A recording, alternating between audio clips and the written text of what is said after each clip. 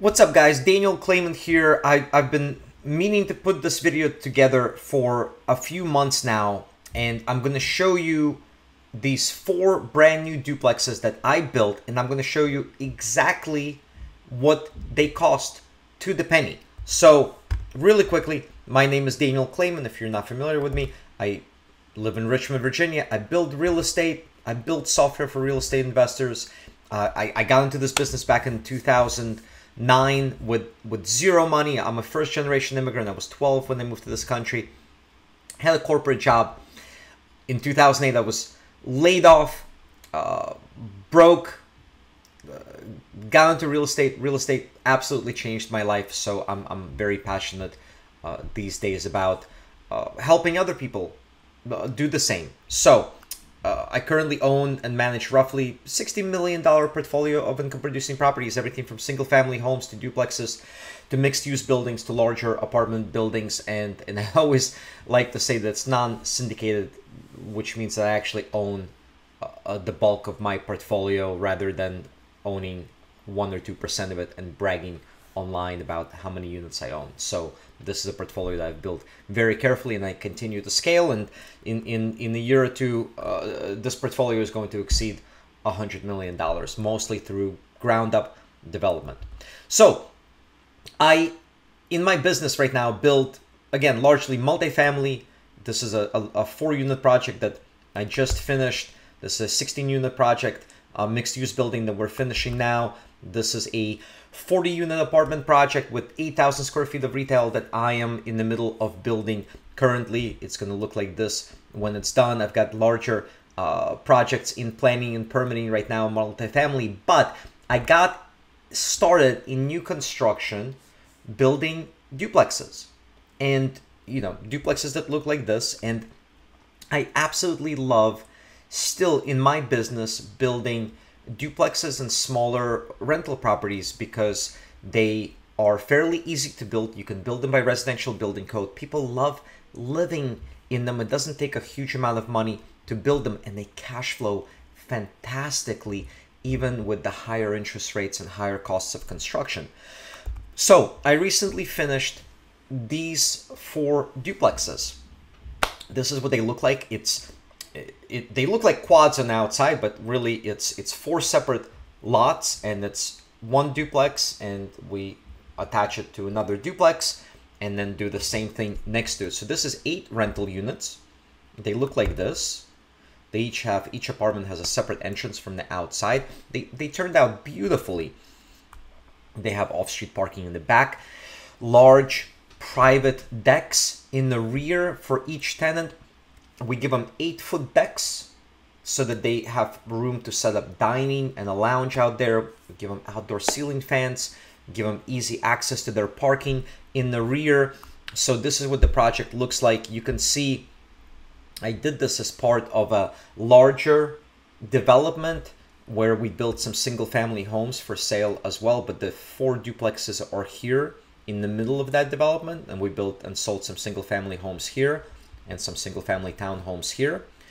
But inside, we raised up the ceilings on the 2nd floor. So the 2nd floor has 12-foot ceilings.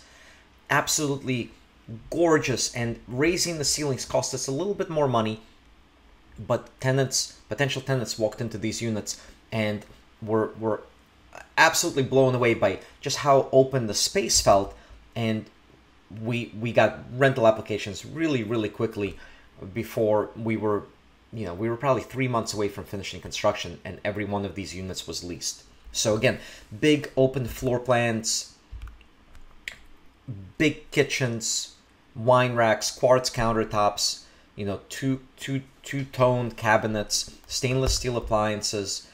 We've got in some bathrooms we used granite tops, in some bathrooms we used quartz tops, LVP on the floor. So they turned out really nice. So I have another video on our YouTube channel, which is probably where you're watching this.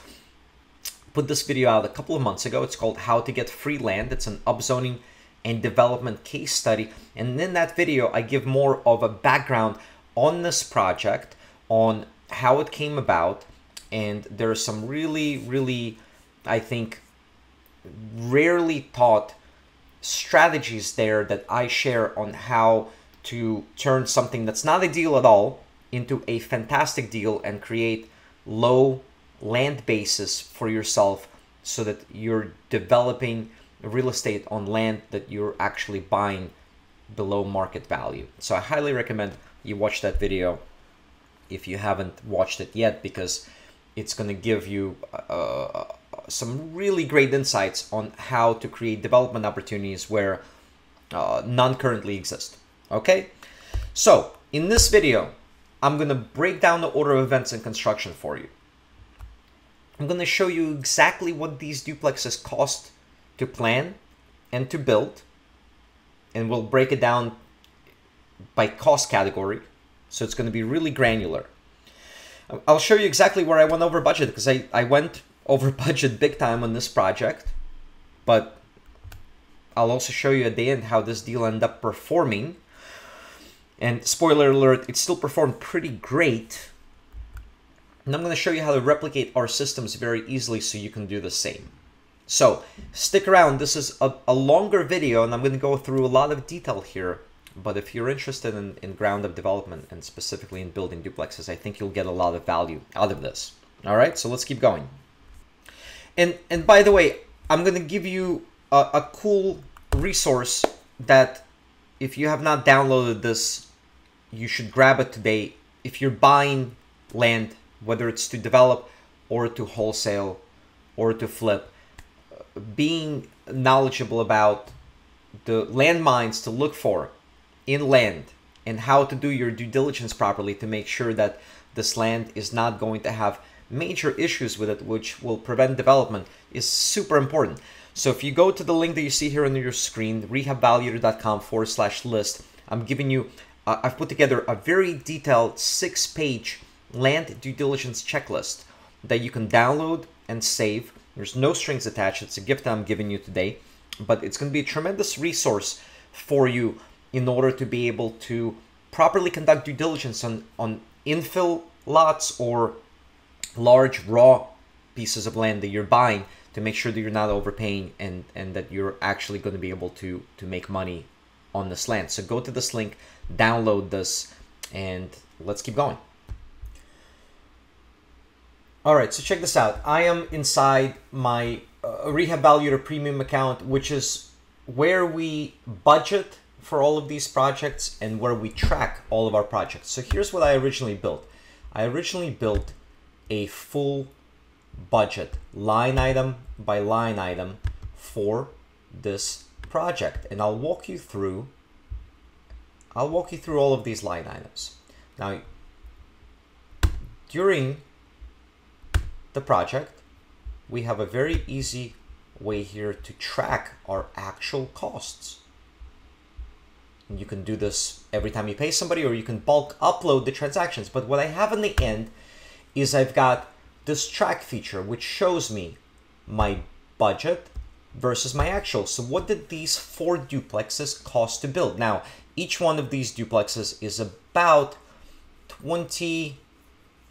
roughly 2,400 square feet. So altogether, this project is 9,600 square feet. So what did these 4 duplexes cost to build? Well, I budgeted a total of $1,268,000, and we came in over $114,000 higher. Now, how does that look per square foot? You can see between my soft costs and my hard costs, I budgeted $132 per foot. And we came in at over $144. So I'm close to $12 a foot over budget.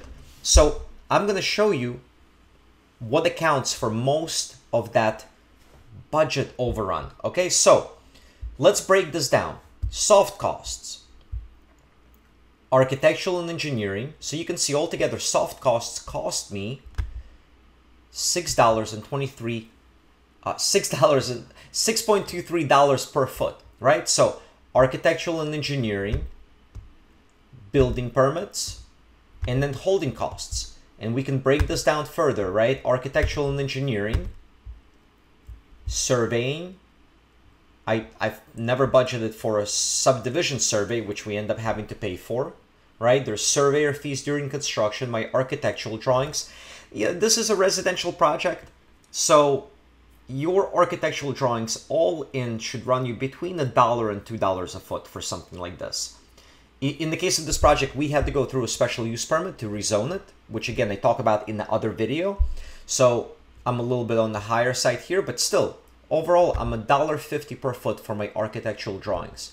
Then I had all the fees associated with the rezoning, including the application fee, all of my consultant fees. And so if I click on any one of these cost categories, I can see to the penny how I arrived at that cost. Here's every time I paid somebody for that cost category. Soil report, I under budgeted. And then this is something that I completely failed to budget for. You can see I have a negative almost $6,000 variance here, but I completely failed to budget for the fact that we would, even though it's a residential project, we would need LDAS drawings here and basically civil drawings and plans. So here are my costs for my civil drawings, which, because this was a larger project on a larger site, it turned out we were required by the city to create civil drawings. So those are my architectural permitting, right? My building permits are here. I actually over budgeted for my building permits. So I saved versus my budget $4,500. And then my holding costs, real estate taxes, and insurance. So whenever you're budgeting for projects like this, I always budget for anywhere between usually $6 to $8 per foot in soft costs for residential, and probably $10 to $12 per foot for commercial projects. So we're right in line here. Now let's look at our hard costs, and I'm gonna walk you through this. So first of all, we have to demo the structure. This used to be a medical office building. It was vacant. It sat on a half-acre lot. So after I got my rezoning approved, after I was able to subdivide this piece of land into multiple lots, we had to go in and we had to demo this structure. And we had to get rid of it. So my demo, I budgeted for just under $15,000. It came in a little bit lower at 12 grand. So I actually saved money versus my budget on demo. So after you demo it, you've got to clear your site. You've got to clear and grade the site so that now you're ready to dig footers. So my foundation category here includes all of those costs. So you can see how we've broken out site prep, right? That includes scraping the site, installing silt fence, digging and pouring footers, concrete to pour your footers. So you can see this was the next phase of the project. Footers were dug, concrete was poured in the footers, and then a block foundation was built on top of the concrete footers. So this was a video I shot at the time of this project. And we were building some houses next to these duplexes, as I mentioned. All right, so this was the foundation.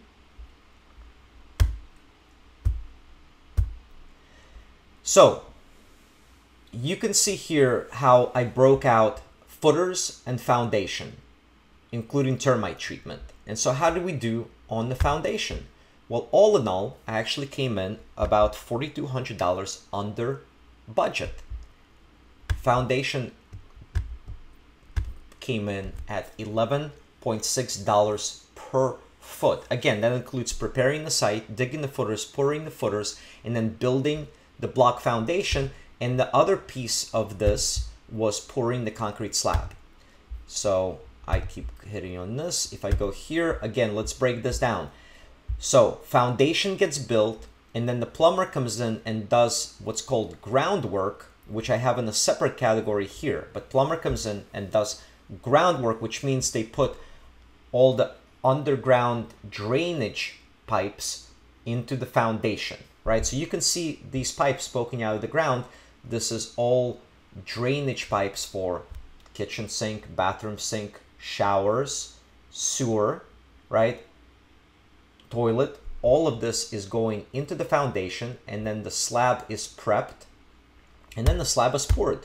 A pump truck comes out and pours a concrete slab so that all of the plumbing is essentially locked in, right? So you can see here, I budgeted for stone for the slab, labor to pour the slab, and then termite treatment of the slab before it actually gets poured, right? So you can see here now, if you look at this, you say, well, there was no actual cost for concrete for slab or stone. How can that be?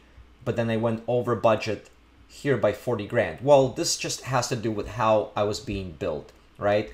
All of these cost categories got billed to me here in one big invoice, right? You can see here. So it's just a different breakdown in my invoicing versus how I budgeted it.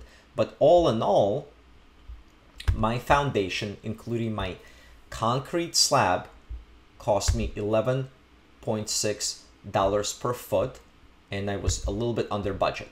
So let's keep going, right? I mentioned plumbing groundwork. So this is the piece of the plumbing contract where the plumber puts in what's required to go into the slab. So that happens next. And then once the groundwork is in and the concrete slab is poured, we can start framing.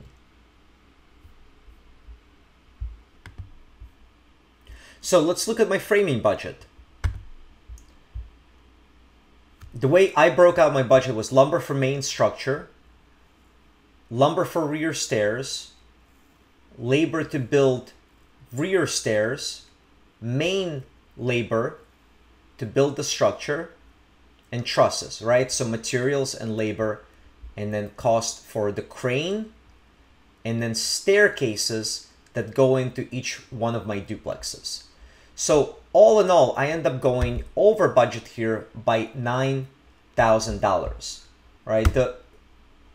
If you are building on the concrete slab, your framing costs and your labor costs are going to be less than if you're building on crawl. So you can see here, everything we built here is on top of concrete slabs. These are the duplexes.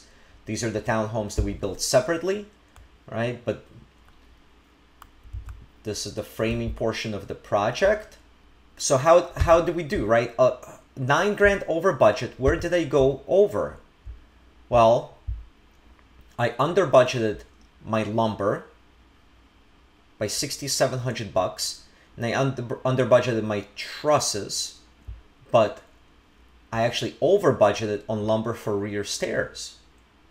So, and my crane costs came in quite a bit higher because we had to, instead of renting a crane, we had to rent a lull and keep it on the project for a couple of weeks in order to get everything up to the second floor and to the roof that we needed to. So anyway, this is the framing portion. And the cool thing about this platform, and again, this is why I really developed it for myself, is because I can track down all the way to the invoice level, right? If I look at this and I say, how did I go over by $6,700? I can click here, and every time I paid an invoice for lumber, I have it here, and I can track it. And I can even look at individual invoices, right? So if I go to my transactions, and you'll see we did this project mostly in 2023. We finished it right in the fall of 2023. So I'm a little bit late recording this video, but the costs really have not changed much in the last 9 months. So this is very, very relevant. But I can go through and I can actually search specific invoices by going here and searching for framing, for example, right? So here's my framing package.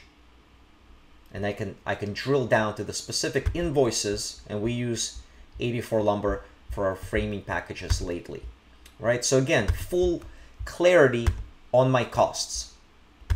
So this was framing, and obviously as my framers are building the duplexes, they are installing windows. And again, I under budgeted for windows because we end up getting black vinyl windows here instead of white. And so I end up paying up for black windows, and I end up getting larger windows than we normally install because, again, I raised the ceiling heights on my second floor to 12 feet. So as you can see here, with 12-foot ceilings, I didn't want to install short windows because it would look funny. So I end up ordering larger windows for the second floor. And so my window costs were a little bit higher. Obviously, then exterior doors, same thing. Versus my budget, I end up spending more on exterior doors than I budgeted. So let's keep going through the project. After windows, exterior doors get installed, then you have roof. And roof we break down into main roof and porch roofs. So I made a major boo-boo on my roof material budget because between when I budgeted and when we actually end up doing the project, roof materials, specifically rubber roof, end up going up quite a bit. And I think in my budget I had slightly wrong measurements as to the total roof size. So I made a major mistake budgeting here for my roof, which I won't make that mistake on the next project. But I over budgeted for my labor, and I way over budgeted for my porch roof materials. We end up finding a better supplier and end up saving quite a bit of money. And then the labor to do my porch roofs was actually included in my main roof labor, and we paid it all at the same time. So all in all, on my roof, I went over budget by about 31 cents per square foot. Not a big deal. So in the order of events, once my building is dried in and I have a roof, we start roughing in trades. So you will see here plumbing roughing, HVAC roughing, electrical roughing. So my plumber comes in, he's already done the groundwork. Now that the framing is done, he is roughing in plumbing. You can see here PEX pipes. My electrician is putting in electrical panels and roughing in all of our electrical. And then HVAC contractor comes in, runs all of our ductwork and line sets, and roughs in HVAC. So my plumbing was pretty much on budget. My HVAC roughing, I under budgeted a little bit versus where my costs ended up coming in. Again, remember, oftentimes we're building this budget before we have all of the bids in. And so you do your best to estimate this project, but then you get all of your bids in from your subcontractors. And by that point, you might have already decided to do the deal. Well, my labor costs here came in a little bit higher on HVAC, and then on electrical roughing, this is really where we end up shitting the bed. And so part of what we do at the end of every project is really doing kind of an autopsy to find out why were our predicted costs lower than where we end up coming in. And in this case, again, electrical subcontractors just ended up coming in a lot more expensive than our previous projects because at the time when I was building this, there was quite a bit of construction happening. So went over budget on electrical. After all of your trades get roughed in, on the inside of the building, insulation happens. All right, this is it's the only picture I could find of insulation. This is when we walked it with one of our development masterminds, right? But the building gets insulated and then drywall is hung. Meanwhile, on the outside, siding gets installed, gutters downspouts get installed. So all of that is happening at the same time as on the inside, trade roughing is happening, insulation, drywall. So how do we do on siding? Well, siding, and you can see, right, one of my biggest cost overruns in this whole project, like what accounts for this $12 a foot overrun? And again, every project we learn lessons on, and I'm going to show you at the end of this video how this project performed financially for me. And this is where buying land correctly and doing good deals comes in handy, because you're going to have cost overruns, but they're manageable, they're tolerable. So one of my biggest cost overruns was here. Siding, 3 almost $4 a foot cost overrun here, which is basically a third of my total cost overrun on this whole project.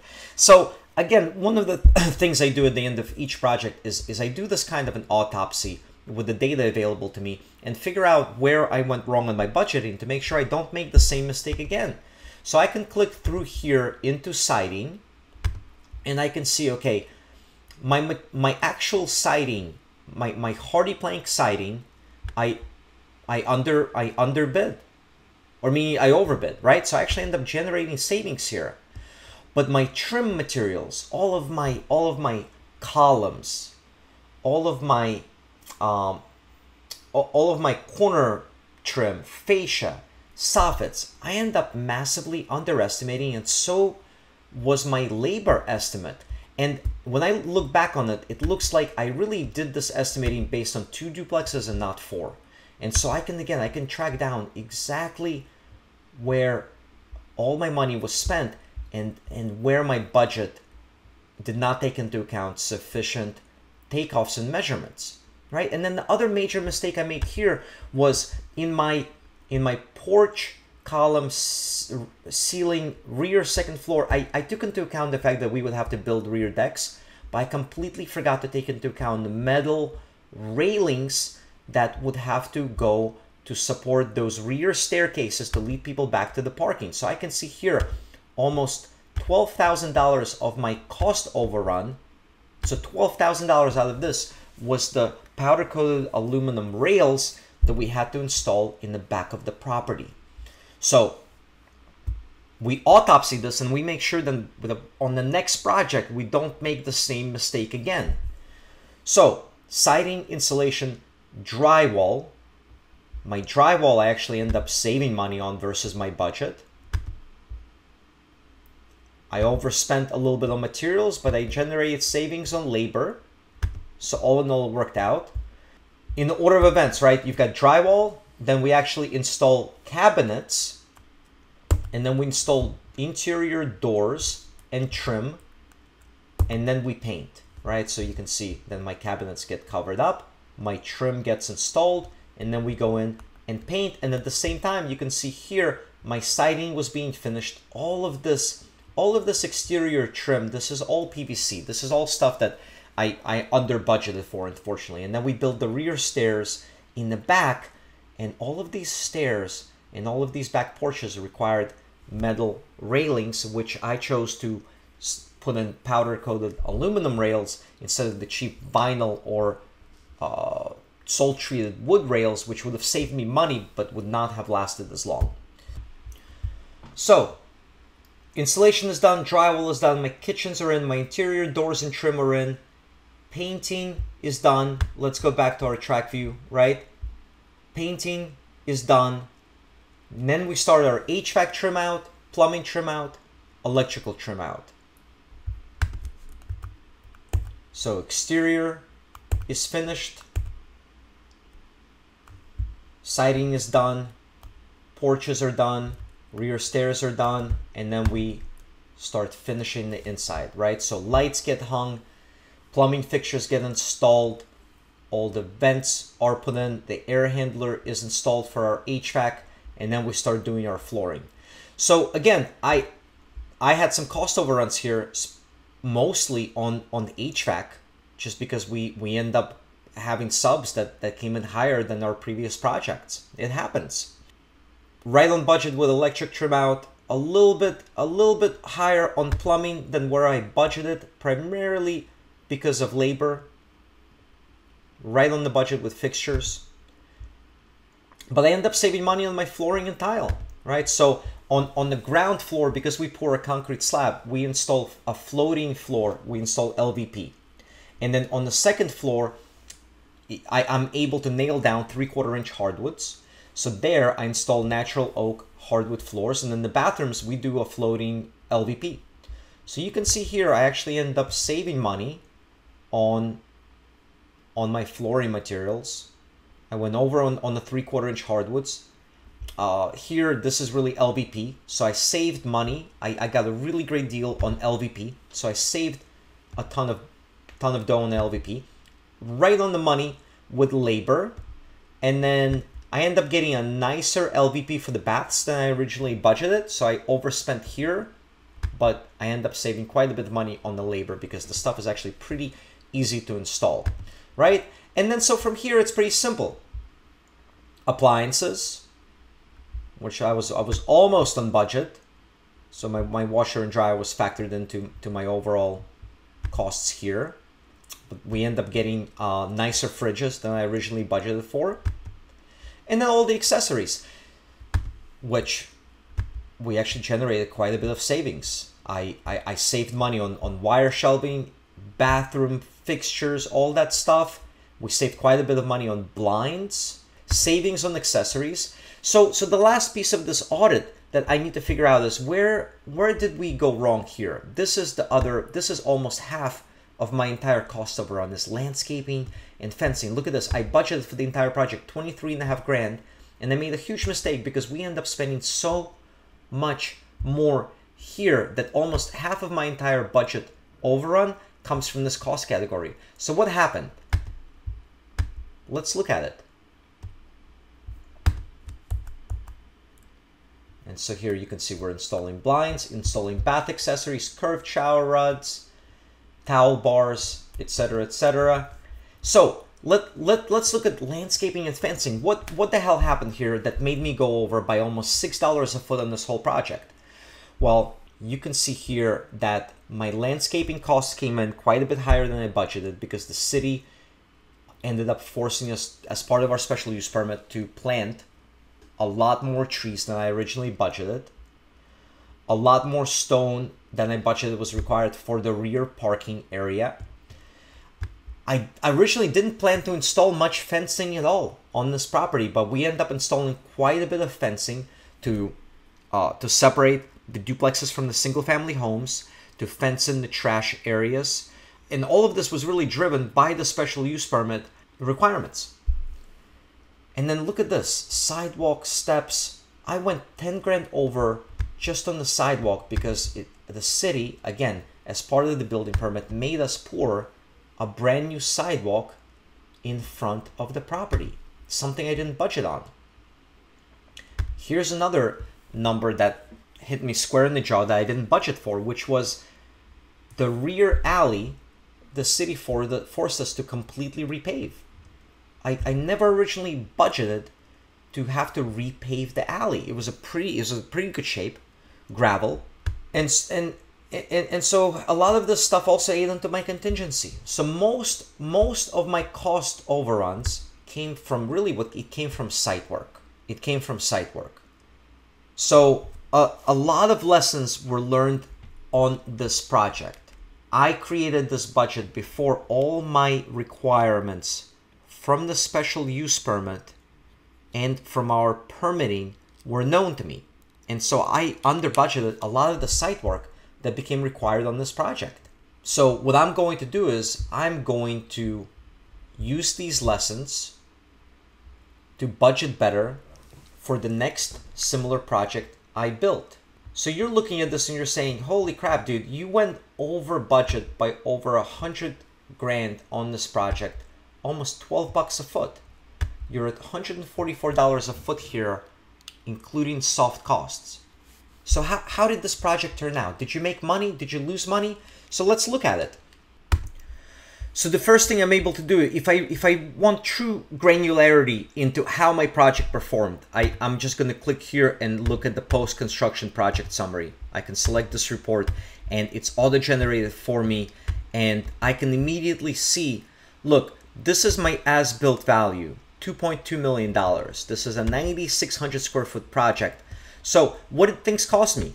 22 bucks a foot for land, 6.25 for soft costs, $138 a foot hard costs, right? So this is my estimated equity, not including my financing costs.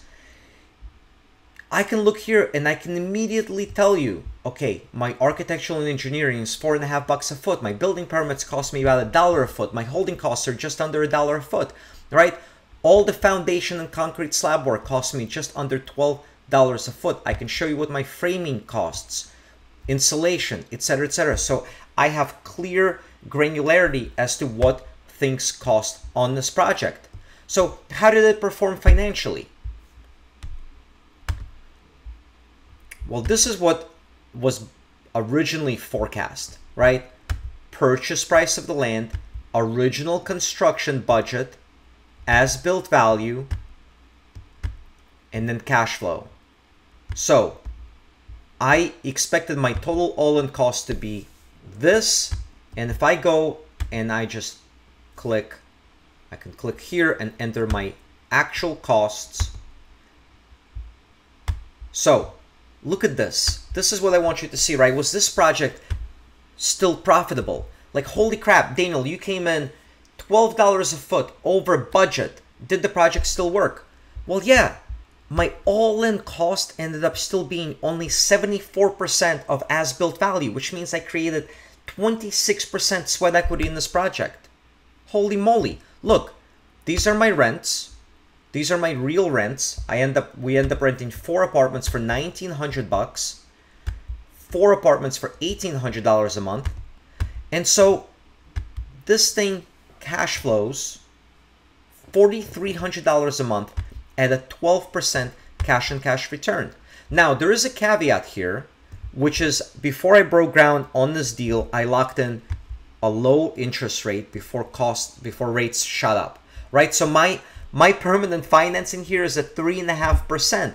So now you say to yourself, okay, great. Like, I can't finance anything at 3.5%. How would this deal look at 6.5%?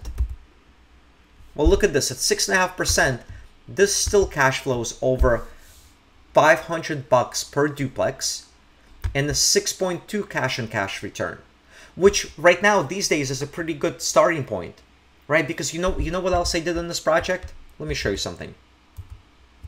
First of all, this is how it performed. Total project, land purchase, soft costs, hard costs, financing costs, total.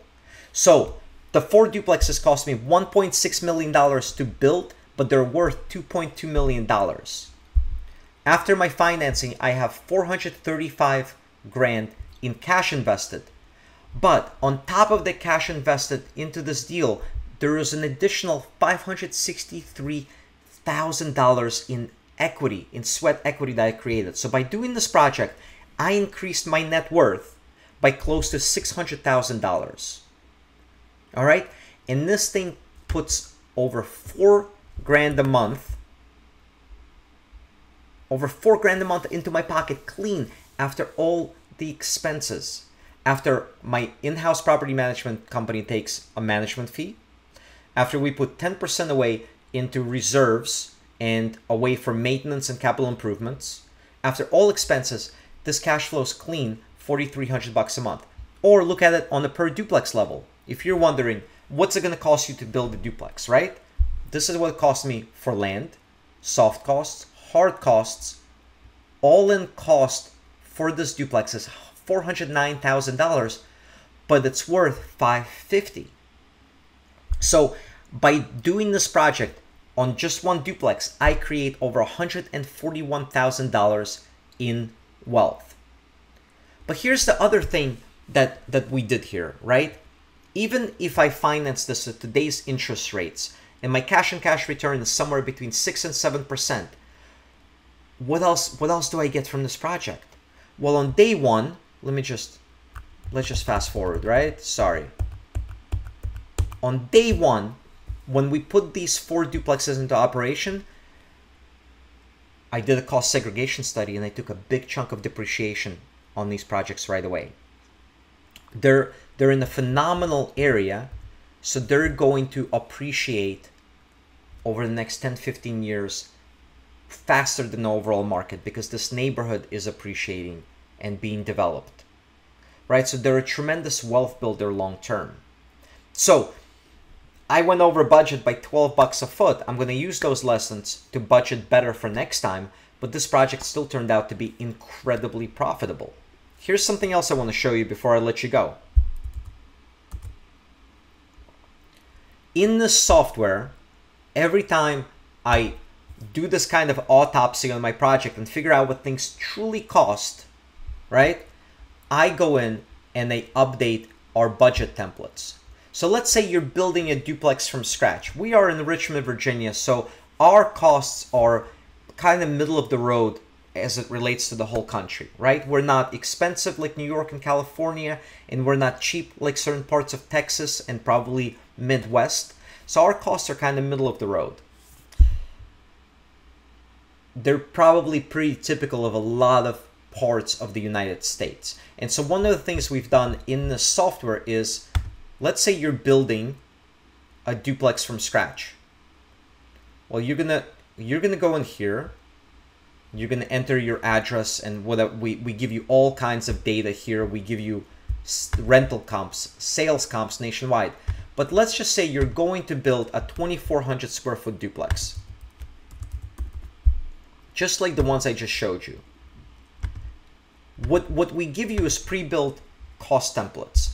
So you're going to click here, detailed input, and instead of having to build out your budget from scratch, you can actually go here and click load template, duplex, new construction 2024. And this is going to give you a pre-built full scope of work. And all you have to do is go here and enter some takeoffs from your drawings. You can do these takeoffs yourself, or your architect can give you these takeoffs. But you're going to enter, there's 2 units. There's 180 linear feet of the foundation, 1,200 square feet to the foundation. Same thing for concrete. There's 28 windows. There's 6 exterior doors. And you can see as I'm entering the takeoff here, your budget number updates, right? So 30 interior doors, 15 squares to the roof, 30 squares of siding, etc., right? Plumbing fixtures, electric fixtures, and we're gonna keep going.